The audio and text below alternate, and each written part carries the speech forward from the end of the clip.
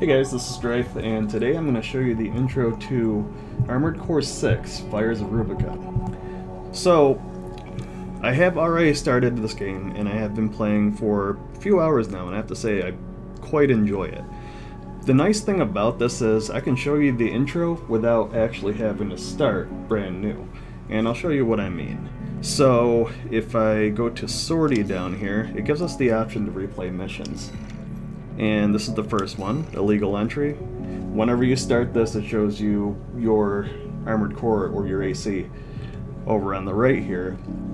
And with this one, it just starts with the intro AC. So that's what I mean by I don't have to start brand new for you guys to see what the intro looks like or to get an idea of what to expect when going into this.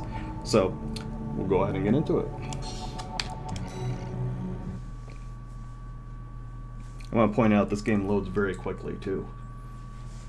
Then again, I have an SSD I use for it, but still, it would be quick without it. We're close to Rubicon. Wake the dog up. Handler Walter verified. Activating cerebral coral control device. Augmented human C4621 has awakened.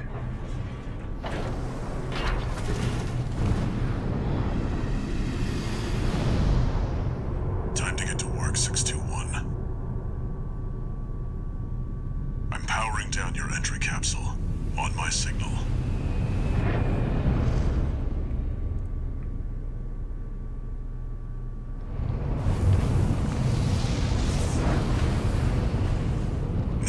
Activate the AC.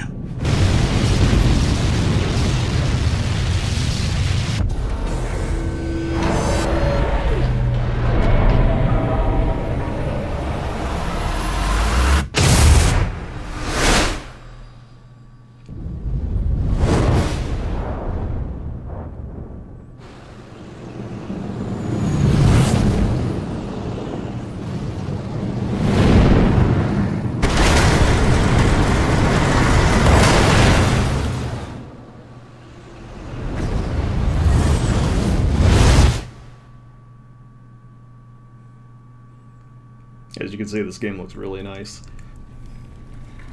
I don't have a lot of experience with Armored Core, but I did play the third one, Masters of Arena, for quite a while when I was younger. And I really, really loved it. I think what interested me was that this was... Rubicon 3 complete. I like the Gundam series a lot, so that's kind of what made me want to play it to begin with. Off target, but within permissible range. There's a catapult ahead. Use it to close the gap.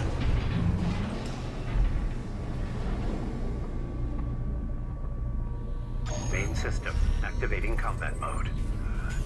And if you are familiar with the Armored Core series, I can say that you're gonna like this one. Controls are nice and smooth. Combat's engaging.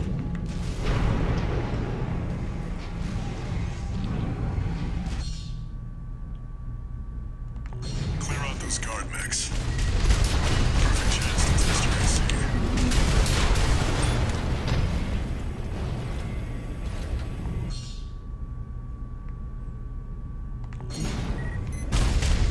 Does have a lock-on, that target assist.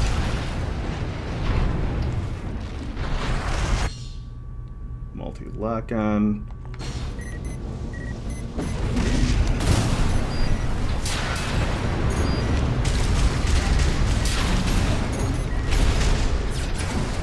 I didn't get all of them.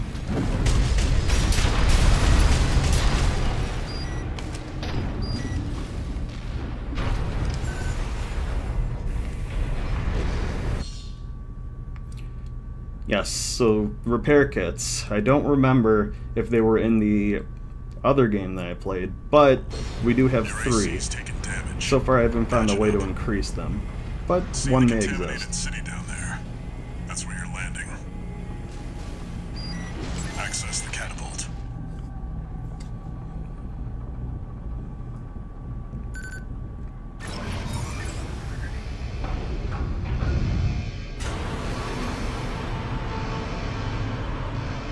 when I have all of the equipment, one thing I do plan on doing is I plan on making a Wing Zero and saving it. The movie edition, of course. The Time to best. fly, 621.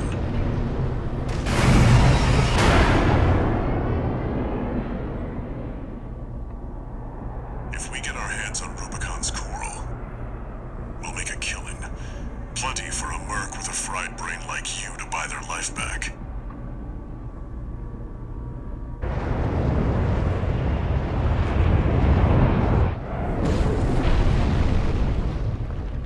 Enough chat, back to work. Scavenge the AC Rex ahead and find a valid mercenary license. We're illegals here. You'll need ID to operate. After we get done with this intro mission, I'll go into the details of the hub a little bit more. Quick boost, yeah, it's or dodge. I think you do that before. Affiliation unknown. No, just kidding. Guerrillas from the Liberation Front. If they get in the way of our work, eliminate them. Assault boost. I'm picking up signals from AC Rex. Follow the markers. Did you hear anything about what's We're being attacked! unidentified AC? Turn fire!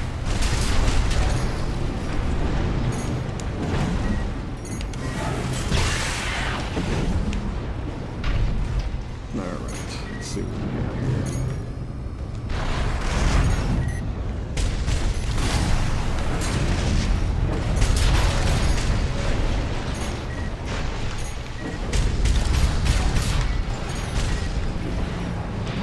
As you can see, the little boost meter is there on the bottom. And if we run out of that, then we gotta land in order to get that back up. That's the AC from the report!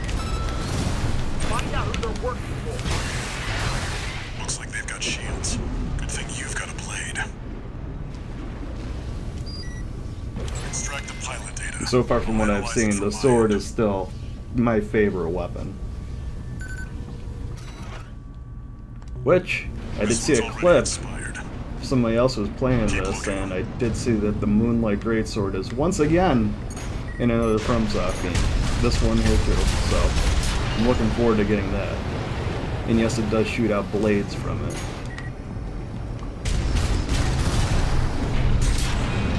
So I'm very interested in getting that. I feel like it's going to be pretty overpowered. What? We got something good! Get out of there! You can handle them! That's the PCA's planetside force. Keep a low profile. We don't want them breathing down our necks. Yeah, well. Oh, there we go. Analyzing.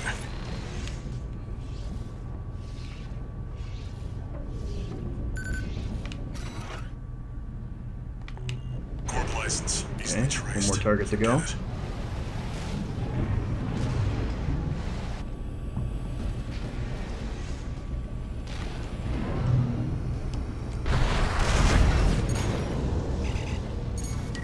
Dumpung and Schneider are on the move. Corp AC. Wait, is that an independent? Destroy it! You're outnumbered 6-1. Use your missiles. Yeah, well.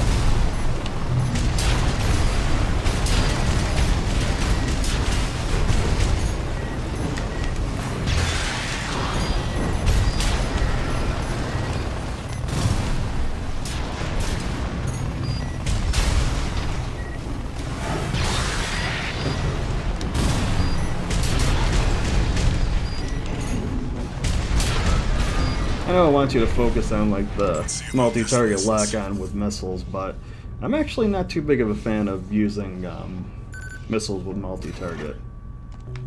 It's still valid, but the pilot's rank is no good. We can't use this. I've picked up one more Rex 621. Transmitting marker. Go and check it out.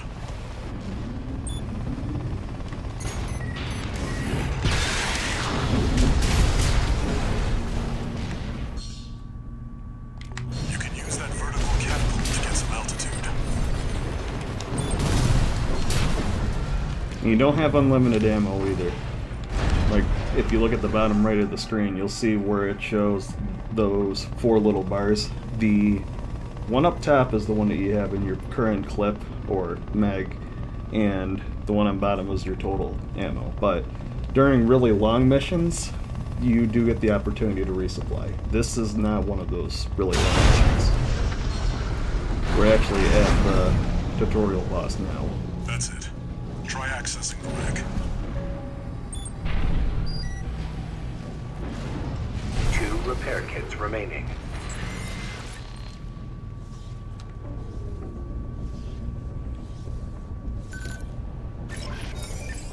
Registration number RB23.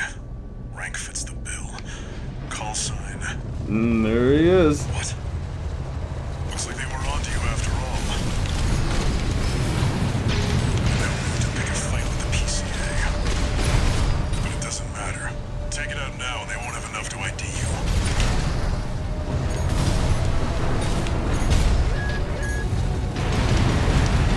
Point out something too. The multi-target lock-on for missiles, it's only necessary if you have multiple targets. In this case, since it's just one dude, I'm good to just attack it. You may notice that yellow bar up there. That's kind of, think of it kind of like the tension bar from Sekiro. It acts in a similar manner here and allows an opening once it's up to red like this. They can count 6 to 1.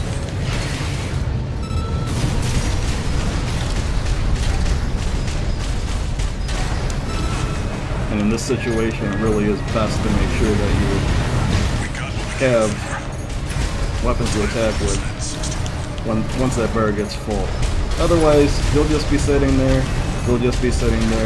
and then they'll recover and you'll miss your opportunity.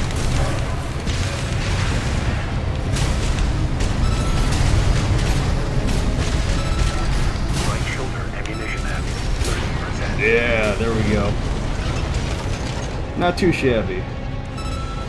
First time I went through this, I tried to be a little more cautious, but the best approach for him really is to be aggressive. Confirmed. Heavy combat helicopter. I was also trying to get that stagger bar up too, That's all for our work here today. before I 61. went in for the sword attack. Here's the call Nah, sign for don't that do that. license you picked up. Raven, that's what we wanted. Yeah. Raven. That's your new name here on Rubicon. I like it.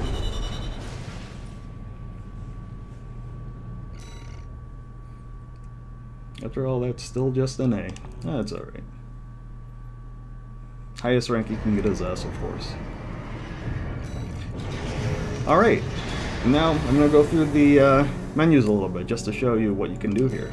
So, AC design, it's how you can design your AC unit, of course.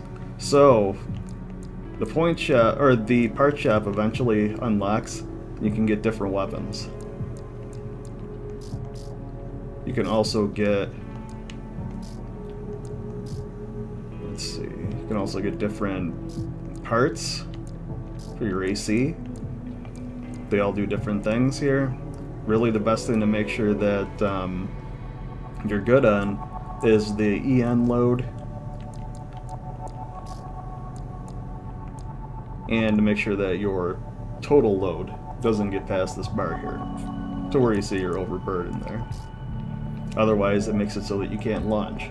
Unless you get a special module that you'll later on be able to get once the arena gets unlocked. And in that situation, you can actually launch when you're overburdened, and you can take off pieces of equipment in order to lighten your load. So far, I haven't bothered doing that. You also have different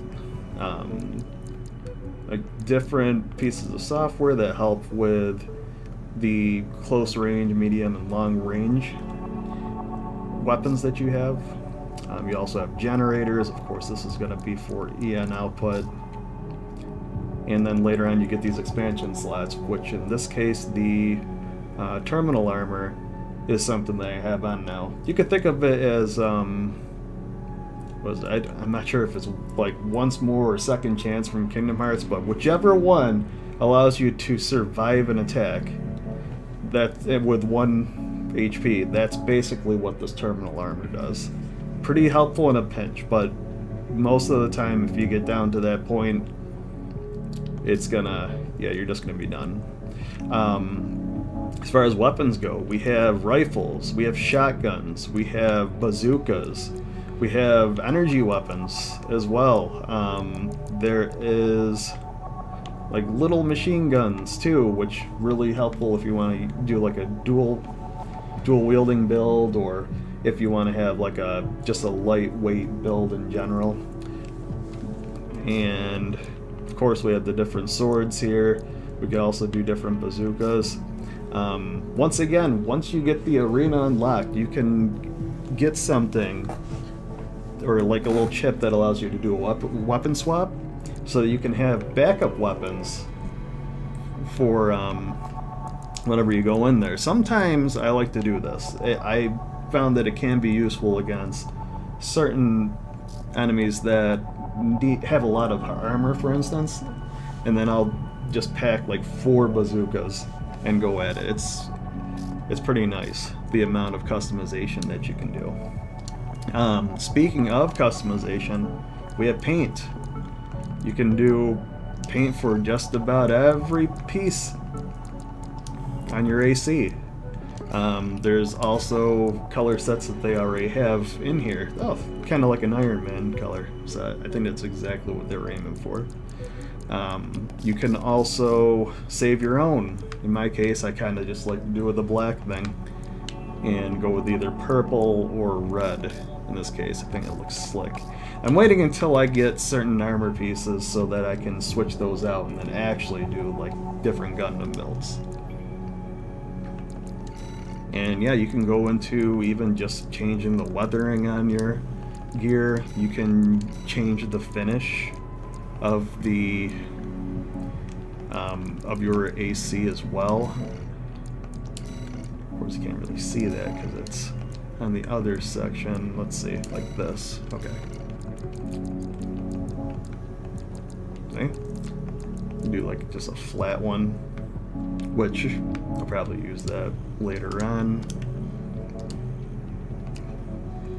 You can also add decals if you would like. There's a bunch of different ones here. There's a bunch of decals that you can unlock by defeating enemies in the arena, or by doing certain story mode missions. There is also a downloaded section, which I imagine that means that you can just do other ones that have been uploaded and just download them from the database, but I haven't done that as of yet. I don't know if I'm going to. I think I'm just going to make my own, just do my logo thing. And then yeah, we do have different customizations that you can save, and this one here that I have, this is for hover armor and heavy bazooka rounds, just like I said, where I just put 4 bazookas on. It's exactly what this is for. Where there is one enemy that comes in handy that you come across fairly early.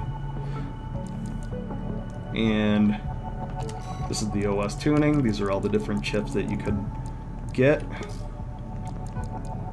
You just need to get these little OST chips, which you unlock doing the arena. You have a bunch of different enemies you can fight in the arena, and at each time, there, as you can see, there's these little ranks up here. This 29F, 23E. So currently, that's what my rank is, because since I defeated Swinburne here, I became 23rd rank at the end of the E. So once I get a little bit further on in my mission, I will be able to unlock the D rank enemies to fight, and that's how I'll get to that point. With any of you guys familiar with Armored Core and the later ones, I believe Master of Arena had the main arena, and then that was part of the story that you had to go through. And then there was a second disc which just went through a EX arena. I did a lot of that, and that EX arena is no joke. It was a lot of fun too. I think I actually did a Wing Zero build in that one too. And then we have the sorties, which is all the missions. We have the test, which that's just the test your AC. Training missions, these are all the training missions. So there's not really a lot. It basically you just run through like the set of halls doing different things that it wants you to do with different equipment. And as we just did the replay mission, I haven't done all of them in replay yet. I did really bad on this one. This one was rough though. And you may notice something here that says under the reward battle log. That's something that if you get enough of these battle logs by doing these replay missions, you can unlock special pieces of equipment too. You don't have to purchase them from the parts shop either. And did I ever go through the part shop? Yeah. Okay. So these are all the different parts that you can get, different thrusters, just everything. I see the chain gun there? Can already see myself doing a heavy arms. Yeah, I can do a heavy arms Gundam build too, which I'm definitely gonna once I get the right pieces.